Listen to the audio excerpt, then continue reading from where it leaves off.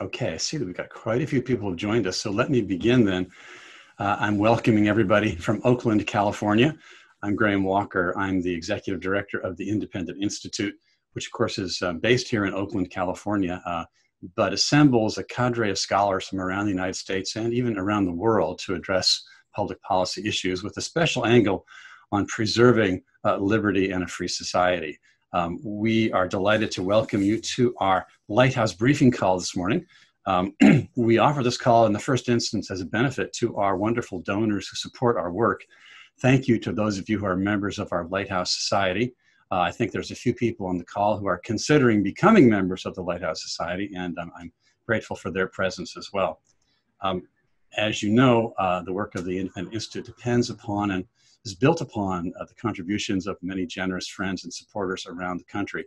And if you're inclined to continue your support or begin it, we invite you to do that. And of course, you can always go to our webpage. At the top right, independent.org, there's a donate button. And of course, you can always call me personally as you may wish.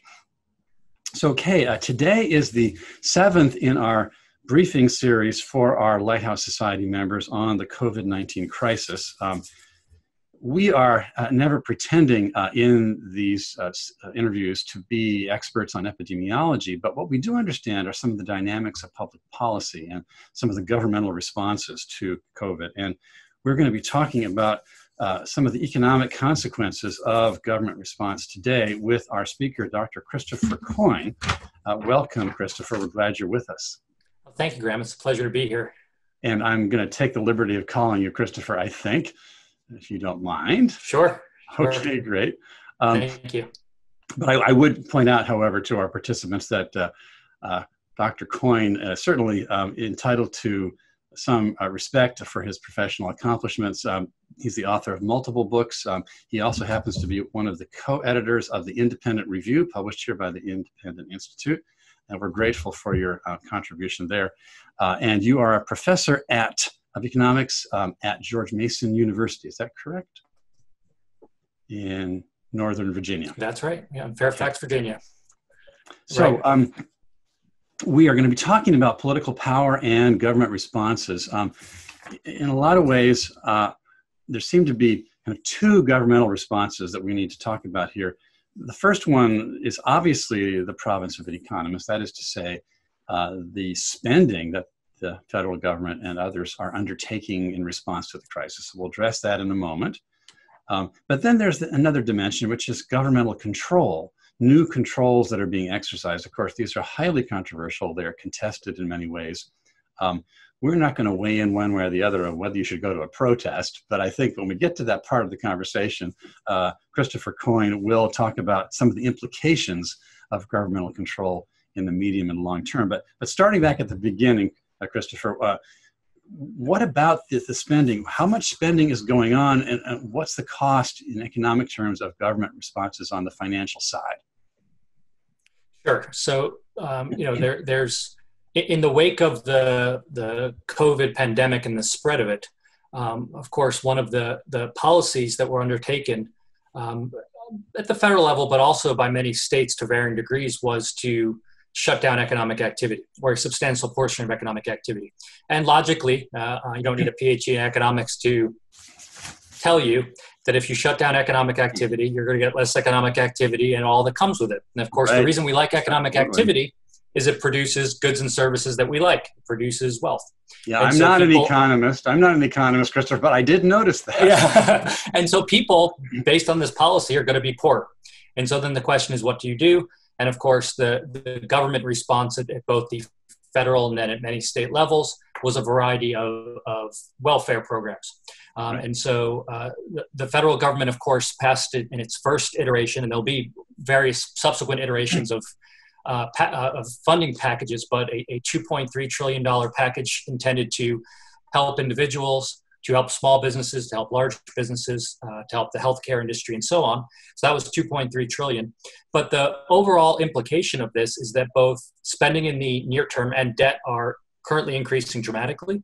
And so just to provide a little bit of context, and I won't bore you with too many details, but I think we need the details. These numbers are jarring.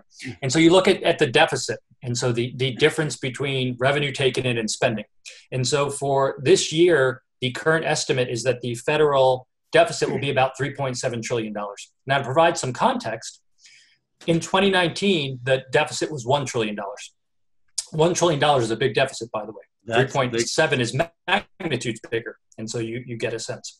Another indication, the current national debt is about $25 trillion, which is over 100% of GDP. The US GDP, somewhere around 20 to 22 trillion dollars a year, depending. Again, to put that in perspective, prior to the COVID response, the debt to GDP ratio is about 80% of GDP. And that's double, by the way, what it was in the Great Recession. And so what you've had since the Great Recession back in 2007, 2008 was a massive spike in debt taken on by the federal government, as well as spending taken on. And one of the things we can talk about more, but I think one of the big issues here is that when things got good, so you had the recession, the Great Recession, you have the downturn, and you say, okay, logically, the government should help people out. If they're going to spend money, that would be a good time to spend it. You say, okay, fine. You know, again, you can debate that, but let's just say for the sake of discussion, we go with that. You say, when you get the upturn, though, then what should you do? Well, you should be frugal. You should retire some of the debt. Well, you save for a rainy day, right? In principle. But what has happened instead? Well, what's happened instead is you just had continuous spending, continuous accumulation of debt. And now that we're in the next kind of crisis situation, we're seeing massive spikes to a even greater extent. And so that's why it's troubling, because it's unclear how you get out of this given the current trajectory in Washington, D.C. Yeah, that's worrisome. I mean, in a way, the government's response to the previous recession crisis triggered by the housing mortgage bubble and so forth back in 2008 put us in a more vulnerable position and less capability to respond to this totally different kind of crisis, right? That's exactly right. You know, the Fed and the various government programs, I mean, they pulled out all the stops. The problem is once they injected the steroids into the market, right, to really ramp it up, people, and especially, and we can talk more about this because it's a theme that runs throughout a lot of this discussion, I think, is the incentives that politicians face. And so, of course, if you're a politician, whether it's during a downturn or an upturn, you don't want to be the one to withdraw the steroids that are pumping up the economy. Right. And so you just allow it to keep happening. This is why there's not a tendency to save for a rainy day, as you put it so well. And so that's one of the fundamental issues we face in democratic politics. Yeah, democratic politics are part of the virtue of American life, but they also are a vulnerability because in a situation of crisis, as you are essentially saying, politicians have an inescapable incentive to continue providing at an unsustainable level the things that people feel that they want, and they get rewarded by votes and power. But unfortunately, it has then a downside, an undertow, I think you're saying. That's certainly right. That's certainly right. And there's no easy way out of it, because once you cater to target groups, special interest groups, and you give them the goodies, right, then they don't want to give the goodies up. No politician wants to be the politician to give the goodies up. In fact, there's a competition between politicians to secure the support of those various groups, and the kind of way you do it is by outbidding your opponent. There's a kind of reinforcement effect, which is quite troubling. Another thing where politicians seem to kind of be outbidding one another, kind of turning to the other side of the coin that no pun intended. I have a good name for an economist, right? I was destined. Coin, yeah, you should use that. So turning to the other side of the question, we're talking about spending, but the other thing politicians outbid one another on is, it seems like there's been an incentive in last 8 weeks or so for politicians to sort of outbid one another to see who can be more draconian in imposing controls and restrictions, of course, for a good cause, for the sake of the public good. And I'm hardly in a position to be able to say exactly how much restriction on activity is necessary to control the epidemic. But what I think you can comment on are some of the implications of these control measures. So tell us a little bit about some of the control measures, and then let's talk about their implications. Certainly. And so first, let me say, to link this back to what you and I were just discussing, you actually can't separate government spending from control. Because of course, when someone in Washington, D.C. or whatever state government we're talking about says, we're going to spend X amount of money, again, let's assume it's for a benevolent cause, as you were saying, right. for the public good. Someone has to make decisions about how that's allocated, how it's accounted for, what outputs are going to be judged as successes or not, because of course there's no profit loss like in a market to judge success or failure. Who's going to do that? Well, of course, politicians are going to do that. Bureaucrats are going to do that. And then those kind of in the political hierarchy, which necessitates political control over life, over the spending of those resources. And so the minute you expand government control in terms of spending to help people, you are granting dramatic increases in political power to a small group of people over the lives of hundreds of millions. Spending leads necessarily to control. Okay. Exactly. And so what do you get? Well, again, you think about it and you say, well, what happens? You shut down the economy, right, or significant portions of it in the name of the public interest. Well, that policy, and again, as we mentioned earlier, this isn't a deep insight. It is a recipe for poverty. Right. Again, why are countries poor? Why are societies poor? Even and others wealthy? Because wealthy societies allow entrepreneurs to innovate, to exchange with other people, to more economic activity, and the rule of law to protect contracts. Exactly. Now, what happens when government comes in, a bureaucrat, and says you are engaged in a non-essential activity as determined by me, not as determined by your fellow citizens?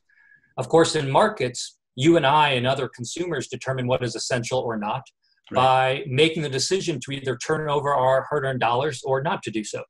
That feedback mechanism is removed in the context of a crisis, and government comes in and says, I am saying that what you do is non-essential. So it's even more complicated than that. And this is where things get murky, because people tend to look at final goods and services. So they'll go into a store and say, well, of course, if you go into Walmart, where I am, for instance, there's kind of caution tape around the clothing section, the toy section, the landscaping section, because those are the non-essential areas, according to some bureaucrat. And on the face of it, you see why. They say, well, we want to minimize exposure in the store, interaction between people. And you say, okay, but wait a second. These goods that are populating these various aisles didn't fall from on high. People had to make them. Typically, thousands of people go into producing even the most basic item that you and I take for granted. I remember seeing this wonderful video where this inventor took apart a basic toaster and tried to put it together from scratch.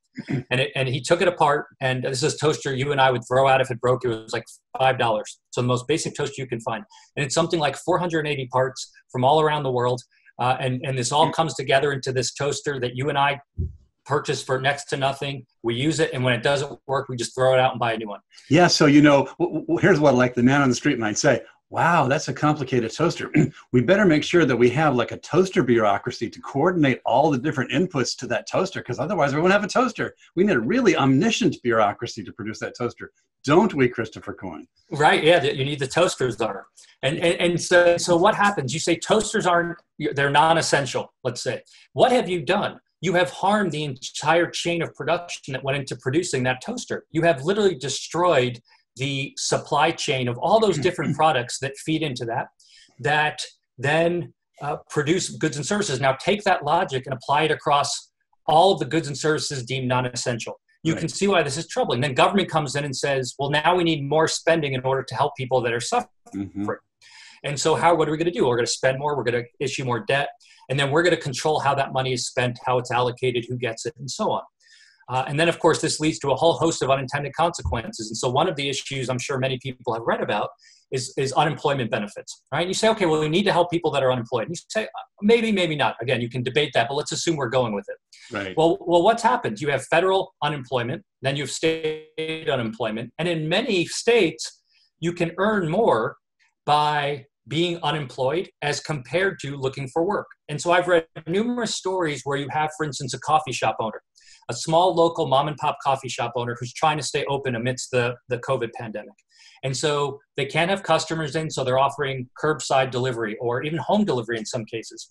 But a lot of these places are struggling because they can't find employees, because they say employees earn more staying home and collecting unemployment as compared to coming to work for me, what I can pay for them in order to cover my costs in order to remain in business. And you have to ask yourself, well, in that case, are we really, is the government really serving the public interest in terms of improving human well-being and increasing economic well-being? I would say certainly not. And so then you can see, again, if you take this logic and apply it across all these different instances of goods and services which are deemed non-essential, how it's highly problematic for the economic well-being of American society broadly understood. Right. Now, one of the things you said to me before was that these policies, you noted to me, have led to distortions or observable distortions, as you put it, to labor and capital markets. I think that's a fancy way of talking about what you've just been saying. Is that right? That's right. That's a fancy way of saying, labor markets are laborers, people that could be working. Capital, the way economists talk about capital is any intermediary good that goes into a final producer good. So in my toaster example, all the little parts that go into producing that final toaster are capital goods. And so these policies distort that chain of combinations of goods that produce things we want, and that includes the allocation of labor. The other thing that happens that we're observing, and you'll know this very well based in California, is that the effects of pre-existing regulations are being amplified dramatically. And one of those is in California. And of course, the Independent Institute has done a lot of great work trying to get this suspended, which is California Assembly Bill 5, which did what? Well, it tried to say, look, you have these contractors, many in the gig economy, and you had all like labor unions and other activists saying it's unfair that they are being treated as contractors and not employees. They should have access to minimum wage, access to unemployment insurance, sick leave, and so on. So we are going to force employers to default to treating them as employees unless they can somehow provide justification that they should be contractors. And you say that's great for the workers. Well, now think about what's happened. What's happened is that now, Los Angeles Times had a wonderful article that led with this example that I'm about to give a couple weeks ago. And they said, there's this worker, I forget her name. She had put together all these different like jobs that she was an opera singer and a singing teacher. And she had piecemealed all these jobs together to make a living. And of course, with COVID, now she has to stay home. She's under a stay-at-home order. Right. And so what did she do? She went online and tried to get jobs. What kind of jobs? Well, one was transcribing videos, and it's an hourly wage. She applied and she got denied. Why did she get denied? Because they'd say, well, you'd have to be an employee and the cost of hiring you are too high. So what has this regulation done? It has distorted labor markets in two ways. In two ways. One, this person could have gotten a job that would have made themselves better off. They would have earned income. They would have been able to afford groceries, their rent, their bills, and so on. Yeah, and she could have combined that with a couple other gigs. That's right. That's right. And on top of that, she is prevented from helping her fellow citizens. She is prevented from providing goods and services to other people. And so in a lot of cases, you see these regulations that are preventing people from helping other people who are suffering. And so if you think about it, should a young person who has a relatively low risk of suffering great harm from COVID be prevented from going out to shop for or help or assist older people who are at higher risk for contracting COVID and it killing them, for instance? I would submit no.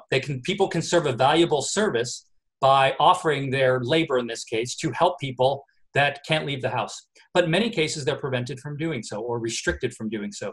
And you have this network of regulations and government control, which is highly distorting the ability of people to come up with innovative ways to help themselves and their fellow citizens. And that's a recipe for disaster, both in the immediate term, but also in the long term as well. You make economics sound like a humane science. Like this is the way we need to make sure people are cared for, not by the state, but by themselves and one another. That's certainly right. There's a mistake, a dichotomy that's often made, which I think is a huge mistake, which is people talk about economic costs or profit and then human costs. You'll hear people say we cannot have people get sick or die for profit. But little do they realize that these things are all entangled, that economic costs are human costs. Exactly. Right? What do we like? We like health, we like food, shelter, the well-being of our family, but we also like helping our fellow citizens. We're humane people, as you put it. And so these things are all intertwined, and if you cut off some of them, you cut off others by definition. Exactly. And, we said this before in some of these conversations that we've had with our friends around the country, but it seems clear that economic shutdown endangers public health. Even though economic shutdown is undertaken in the name and for the sake of public health, it's not a simple trade-off, money versus lives. It's it's lives versus lives, but in a complex long-term relationship that we can't pretend to untangle entirely. We can do our best in the short run, but the thing I think people need to hear from you and from us in our other work that we do is that whatever may or may not be necessary in a very short run, we've got to make sure that the public is educated and doesn't allow these things to persist longer than the immediate crisis, because otherwise they're going to take on a life of their own. The controls will, and the spending, of course, will create an undertow permanently in the wrong direction. We can't allow this crisis to produce these results. Even though other crises in the past have produced these bad results, it's not an essential historical necessity that they produce the bad results. Now, we can resist the downside of this crisis. Sure. And again, this is one of the basic insights of economics. Frederick Bastiat, of course, is one of the things he's famous for is pointing out the seen and the unseen. So there's observable, and then there's the unobservable. And the art of economics, as Henry Hazlitt, the New York Times journalist, put it, the art of economics is focusing on the unseen and these consequences. And so, you say, okay, we're going to save a life, so therefore we're going to shut down businesses. But then what are you going to do when a small business owner goes bankrupt and they can't afford healthcare? Or and then you say, well, here's what we're going to do. We're going to have government-imposed healthcare. And then that leads to distortions. And you say, well, now we need to have further interventions in order to adjust for that.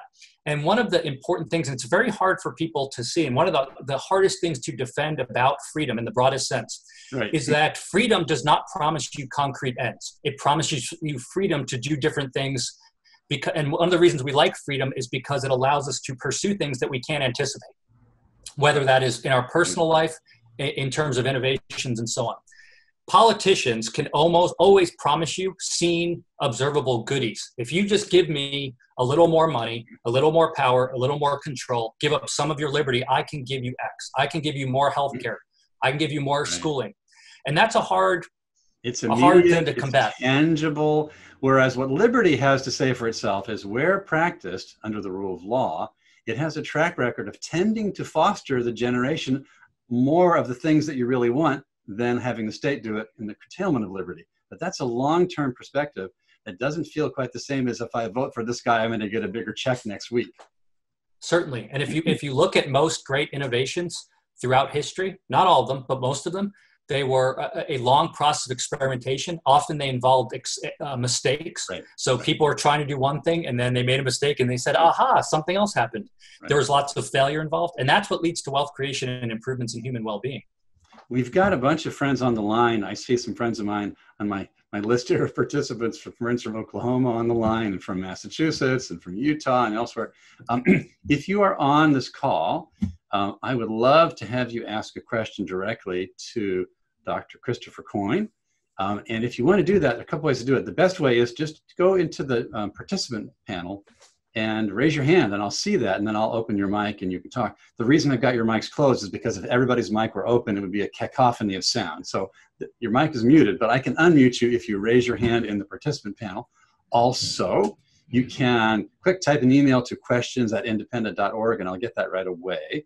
And then if you know how to use the chat box on Zoom, you can type it in there too. So 3 ways. And I'm watching, okay, friends, I know who you are, and I know you have questions. So raise your hand in that participant panel. In the meanwhile, let me just make a comment while I'm waiting for a couple of these people to raise their hands. Christopher, we have talked about how these crises occur. And of course, the Independent Institute published years ago this by our colleague, Robert Higgs, this book called Crisis in Leviathan, which is really kind of a classic analysis of this process by which crises end up becoming opportunities by which state power is increased, but not always rolled back. In fact, there's a kind of a perverse incentive for the ratchet to roll it forward. I would say, again, it's not some kind of an ineluctable historical inevitability, but there's a tendency for humans to react that way. So our friends who are on the line, by all means, take a look at this classic book. It's much in the news, actually, these days. Bob Higgs' book is being discussed, and it's part of the phenomenon that Christopher Coyne is talking about. Okay, so I have someone raising her hand, and I am going to allow Sally to talk. Sally, I think I've just unmuted you. Yeah. Can you hear me? There, okay, yes, yeah. Let's hear from Sally. I think you're in Massachusetts. Yes, I am. My question is, as an economist, how, I can't think of how to frame it, how bewildering is this world we're living in now? And how predictable is it? I mean, are there things that you're seeing from your theories and your background that are playing out the way you would expect? And then how large is the realm of the unknown, and where is it exactly? Well, thank you. So that's a wonderful set of questions and an important set of questions. And so let me just say a few things, because those are all big issues, but I can say a few general comments, which is certainly, I think the world right now is no more bewildering than it is at any other point in time. And I know that might sound counterintuitive, but the world is always a complicated place. What is happening now is that we're seeing up close and out in the open many of the issues that we oftentimes take for granted. So on a daily basis, when we walk into a store, we take for granted how all this stuff gets there. We don't pay attention to government regulations. Many people don't pay attention to government spending or government programs, except if somehow they're directly involved in them. And now it's bringing to the forefront all those things. And so the same fundamental issues exist. We have scarcity, we have scarce resources we need to deal with, and we need to figure out how to deal with it. And really there's two choices in the broadest sense. We can let individual people decide how to deal with scarcity, how they allocate their time, their effort, their resources, or we can turn that power over to politicians. That exists during crisis and not crisis. Right. The issue is that during crisis, and this links, Graham, to your point about Bob Higgs' book, Christ and Leviathan, is that people are often scared and they are willing or more willing to turn over power to government that they otherwise would be unwilling to in other times. And that can have long-lasting effects. So what does that mean, though, in terms of predictability, in terms of where we go from here? Here's what I would suggest. You know, Bob Higgs, in addition to that book, raised another a very important issue when talking about World War II and the Great Depression. And that's in the wake of the Great Depression in America.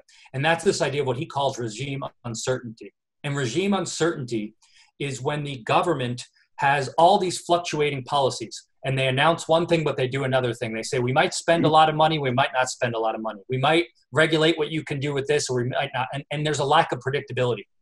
Graham, what you were talking about earlier with the rule of law. We don't know what the rule of law looks like. Can government just confiscate things or move things around when they want to? Why is that problematic? It's problematic because if you are an entrepreneur, whether you are running the biggest of corporations or a small startup, regime uncertainty makes it extremely difficult for you to plan.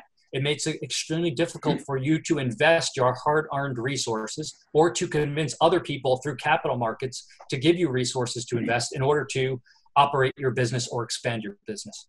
And that is at the heart of economic wealth creation.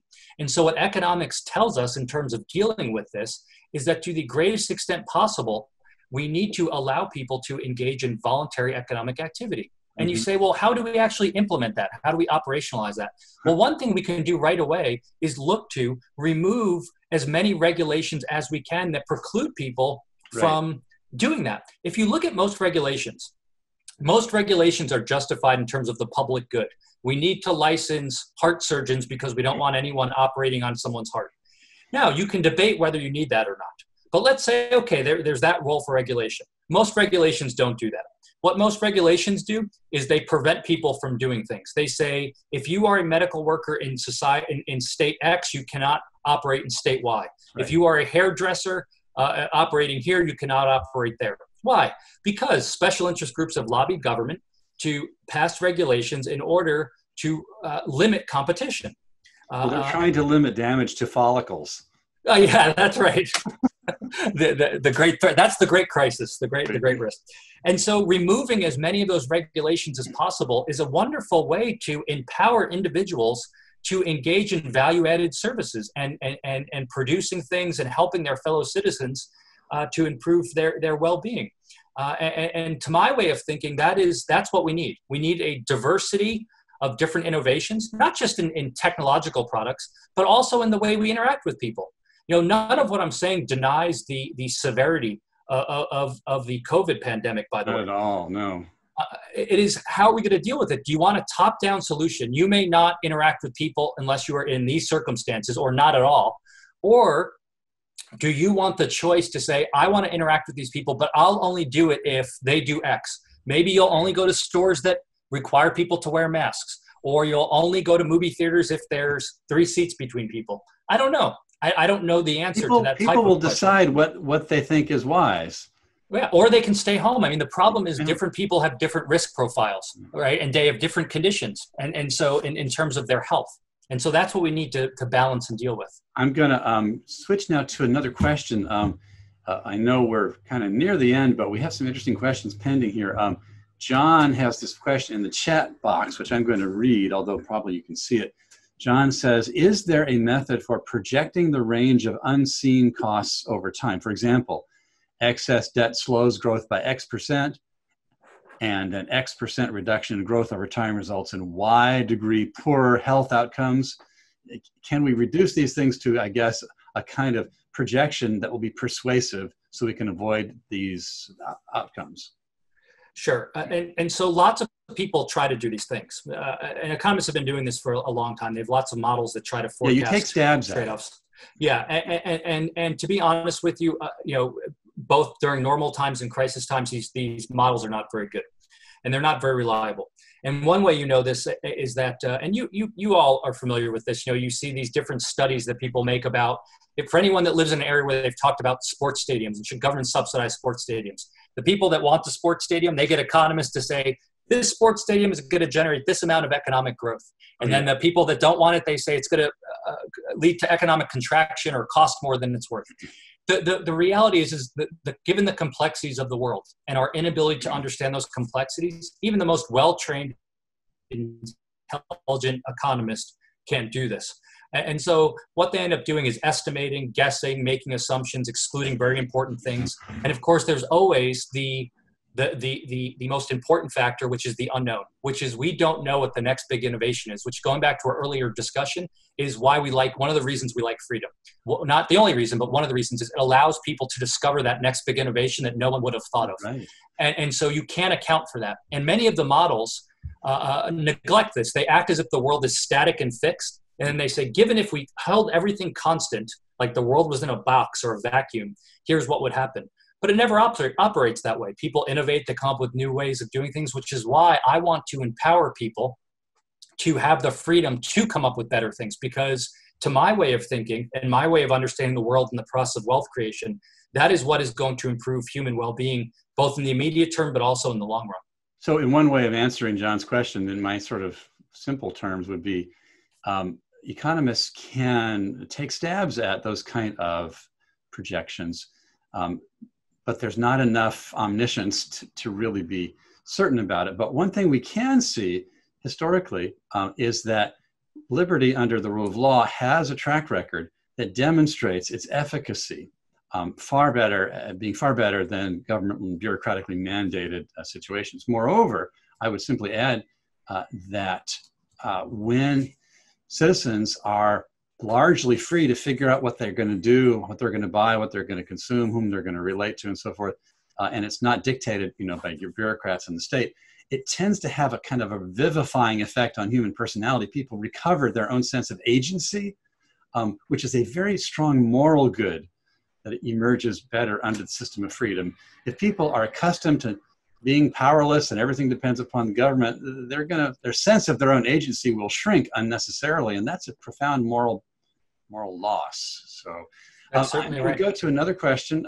There's a friend in Oklahoma who I think is on the line, and you are free to talk. I think I've got you, and let me try again. Okay, you are unmuted. Thank you very much.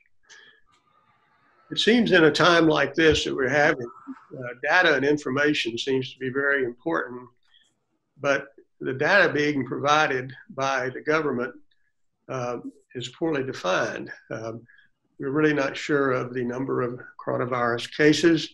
We're not sure of the cause of death of many of the coronavirus patients. Sometimes they're skewed because there are some incentives in the healthcare industry to report this as a viral death as opposed to COPD or something else. Yeah. From an economic standpoint, that holds true for any information we need in order to understand how the Leviathan works. Can you comment some on how this information is controlled and how how it would ever be possible to get good information in order to respond to what seems like just to be an effort to frighten people and change their behavior. Certainly, and so thank you for that question. It's an extremely important question, not just for this particular crisis, but a broader set of issues as you touched upon at the end of your question, so thank you for that. The issue of data is an extremely difficult one, and it's difficult for a variety of reasons. One is just the as I was discussing a moment ago, the ability to collect data on a complex system and piece it together in a set of causal relationships to make predictions and understand the world. It's hard to do. But then you take into account, as you rightly pointed out, the incentives of the various parties collecting that and presenting that information, and it gets even more complicated. And so, and then it gets even more complicated in a situation we're in now, because it's a global pandemic, so you have multiple governments involved. And so you have the Chinese government, you have the Russian government, and these governments are notoriously terrible at collecting and presenting data. Or presenting data in a manner that is severely biased to benefit their interests. But of course, the American government does the same thing. And so where does that leave us?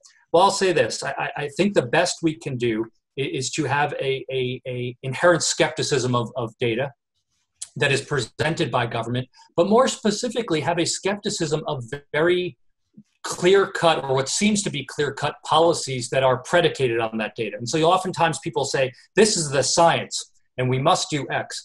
Well, step back for a moment. That tries to make it sound like there's this objective information that everyone knows and everyone agrees with. But as the current pandemic is making clear, there's not objective data. It is collected by human beings. Certain things, as you pointed out, are excluded. Some of that just because of resources. In the case of COVID, the lack of testing. Some of it by choice, as you correctly pointed out, how deaths are classified. So again, this issue of comorbidity is a huge issue. That is, what is the real underlying cause of death for people that pass away, and how do you classify that? But that goes for all things government does. When they release data, it's oftentimes severely manipulated. And so we just need to be skeptical. Now, look, there are people in the world that don't face these risks, and that's oftentimes people in business. They too rely on data. They aggregate data up for their business, and they act on it. And you say, well, what's the difference?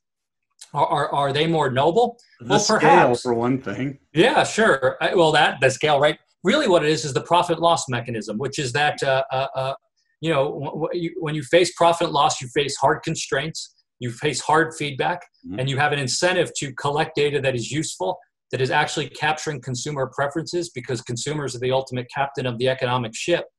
But as Graham and I discussed earlier, when we move into the realm of democratic politics, that's not the case anymore. And so politicians will tend to collect and distribute data that is preferable to them and looks good to their friends, and attempt to harm their enemies. And that's just the way democratic politics works. And so skepticism is the best we've got. And anytime data is presented, whether it is a politician that you are favorable towards or unfavorable towards, trying your best to keep that in mind, I think, is an important thing to do. We've got to wrap it up, unfortunately, to keep our promises on time, or at least roughly keep them. But let me just highlight a couple of things I think are extremely important in what Christopher Coyne has said. It seems clear that there are ways in which the restrictions on government power, they have an undertow, and there's a risk of the extension of them. There's a risk of the debt being overgrowing our economic resources. But at the same time, I don't believe that we are doomed. I think, in fact, what happens is that people discover that sometimes the evidence runs the other direction. And when people are persuaded, then you see the virtue of democratic or participatory politics. People can, in fact, weigh in. You mentioned skepticism, which I think you're recommending as a virtue, Christopher. Yeah, certainly. Yeah. And so I think that is the part of being a good citizen, is being skeptical and questioning. Being skeptical does not require being cynical. No, not at all. And it especially doesn't require being fatalistic. In fact, if you were fatalistic, you wouldn't even bother being skeptical. That's exactly right. Yeah. But being skeptical is worth it. And so, essentially what we are trying to assemble here at the Independent Institute is a set of resources, including work by Christopher Coyne and many of his colleagues, that can help the educated public to understand what's going on and to lean in the other direction. Take advantage of what is possible by way of shifting attitudes on these things. So for example, you mentioned AB5 in California. You know, people in California actually are waking up to realize that this restriction on the freedom to do independent contracting work turned out to be kind of a bum deal and made us more vulnerable to the epidemic. And then there's the whole business about medical practice restrictions. Even here in California, of all places, even our own governor, who was the mayor of San Francisco, of all places, recognized not long ago, one of the few things he's recognized clearly is that lifting restrictions appropriately on medical practice actually serves the common good rather than trying to constrict. And so he's done some of that. And people are discovering that the reason we didn't have tests is because the CDC was holding it so tightly in their hand that private companies weren't to be able to develop the tests. So many ways this crisis, while it portends a great threat to increase debt and control, it also shows us reasons for glimmers of hope when these kind of factors become more evident. The pattern of freedom under the rule of law will produce better results, not just in general, but even for the public health. And so thank you to Dr. Christopher Coyne for all of your insights. Thank you, Graham. It's been a pleasure speaking with you. And thank you all for attending and for your wonderful questions. Yeah, there's just a lot more that could be said. And again, thanks everybody on the call. You stand with us as supporters, most of you, and you make all this possible. We're grateful for that. Invite you again to consider looking at the Independent Review, which Christopher Coyne is a co-editor of, a very important quarterly that addresses public policy issues in a way that ordinary people can't understand, and we appreciate that. You can go to our donate page at www.independent.org. Also, we have a COVID information page at independent.org. I encourage you to go there. Educate yourself, educate your friends, point them in our direction. I think if we all lean against these bad results of government response, that we may not be doomed. We might actually see some light at the end of these tunnels. So thank you, everybody. Thank you, Christopher Coyne. And thank you from the Independent Institute. Take care.